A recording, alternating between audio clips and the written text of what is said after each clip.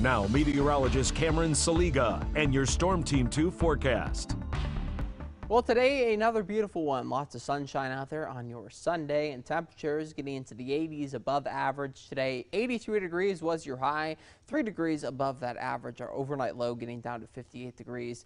A little bit below average. No rainfall today. A beautiful day outside. Our severe weather outlook, though, as we go into your Monday, as we expect a cold front to move through later in the nighttime tomorrow and into your Tuesday morning. We do have a marginal risk, mainly for the majority of the area, with the exception of the southeastern portion of the Miami Valley. That is where we see a marginal risk for the main threat of damaging winds, but also heavy rainfall embedded in a line of thunderstorms that will be moving through as we go into your afternoon and evening tomorrow. Your highs on Monday here in the lower to mid 80s, 86 here in Dayton up north, 83 Troy, 82 for Sydney, 83 for Wapakoneta. Hour by hour as we start our day off right around 70 degrees at 8 in the morning time. Going through the daytime, we see those temperatures on the rise in the upper 70s by noon.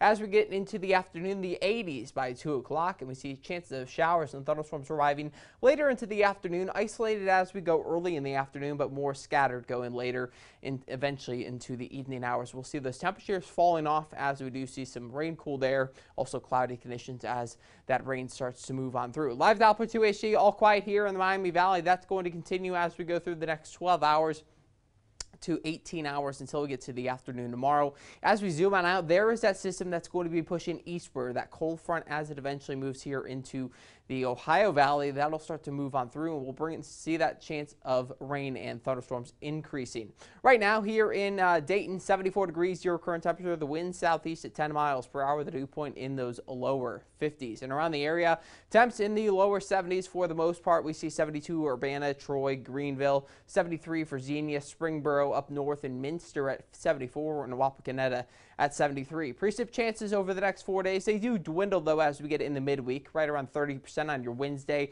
and 20% on your Thursday. Now, as we track this out on Future Track, through the nighttime, we see those clouds on the rise. We should stay dry. I know this model does have some rain early on in the daytime, but we should stay dry early on. Eventually, we see some showers and thunderstorms starting to form just off to the western parts of Indiana as that cold front does approach. Eventually, we start to see that moving on in here into the Miami Valley around 4, 5 o'clock, and we could see some heavy rain embedded in that, and we could easily get over an inch, and we could have some localized flooding as this starts to move on through. Also, some damaging winds are possible before this eventually does move on out that severe threat as we go through the evening time. And rain showers and thunderstorms continue through your Monday night.